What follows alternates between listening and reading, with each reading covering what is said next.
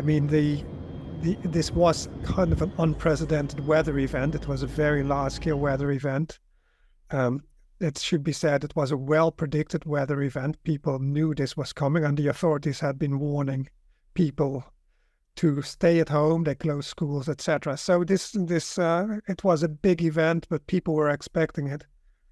It should be said, of course, that if something like this happens to a city like Dubai, even any modern drainage system would suffer with this, and they have suffered tremendously in Dubai, and in other areas like Oman, of course, it was even worse.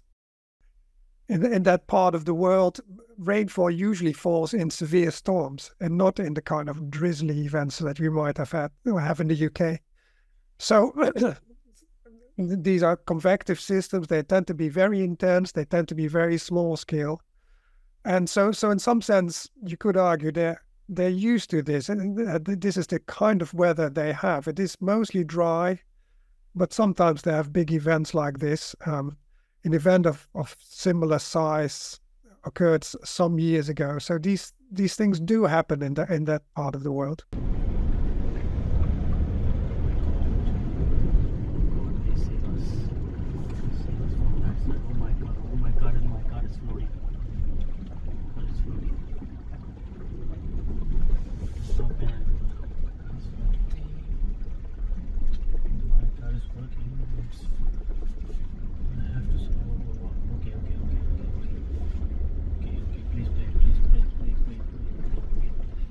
If we stuck here, that's all.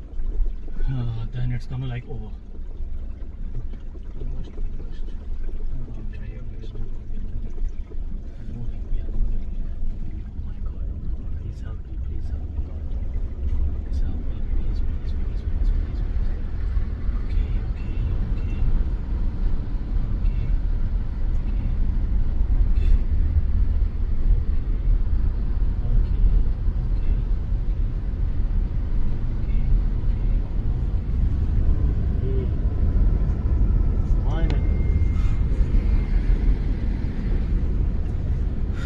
It's crazy.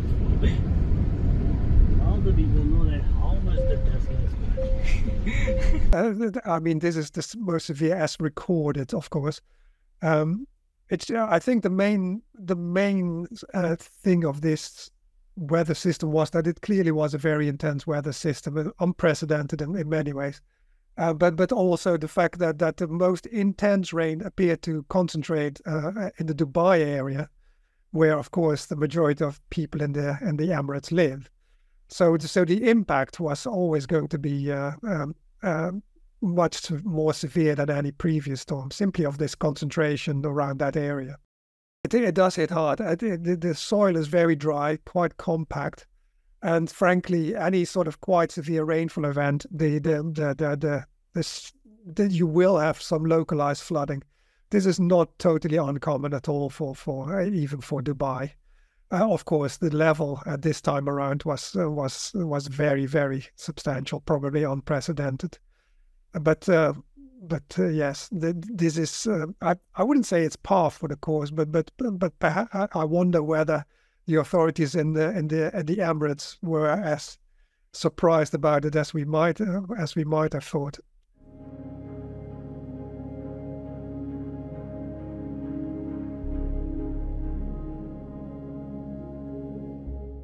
There's several ways of approaching cloud seeding, but the normal approach is you take a plane up and you spread salts in clouds that might be active, but you suspect will not produce rain. So in arid regions like the Middle East, like the Emirates particularly, they have an operational cloud seeding program, and what they try and do is they try and target certain clouds that they think might be sensitive to cloud seeding, but that they predict would not produce any rain. And so they fly out and hope to induce rain in those clouds. Any small additional rain that they get in those areas is going to be beneficial, of course, for them. And this is also the reason why cloud seeding has nothing to do with this particular weather event. They did not go out cloud seeding this event simply because it would have been totally useless. They knew there was going to be rain. They had no intention of wanting it to rain more or something. So there was no interaction of cloud seeding with this particular weather system. You should realize that cloud seeding operations as they happen now, in fact, they always say the effects are very hard to measure. In some sense, it's not even very clear whether they are very effective at all. They do invest money in it in countries like the Emirates simply because any small improvement is going to be of massive benefit for them. But it should be said that the effects are local in time, local in space. We're not talking about weather modification here. Perhaps that's the kind of thing I should say. In the 1950s or 60s, people were still talking about changing weather systems and then sort of doing stuff to the weather. Cloud seeding is not like that at all. This is literally trying to target a localized cloud in order for it to produce rain, because it might otherwise not produce rain. It's a very local, small-scale event.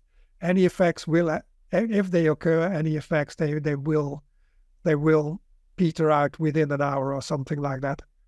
And so from that point of view, these again, there is no relevance of cloud seeding to this particular event. I mean, in terms of I could fairly say somewhat limited effectiveness, limited in the sense that the effects are hard to measure. And from that point of view, it's hard to conceive what goes wrong. People are concerned, for example, about the salts that are being spread around.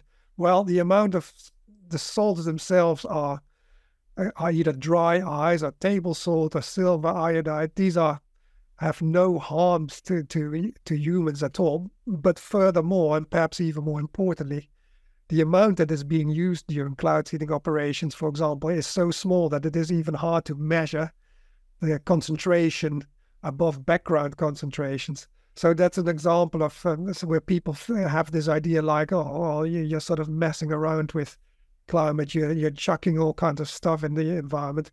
It's, this is not at all the level or the scale at which we're dealing with here at all.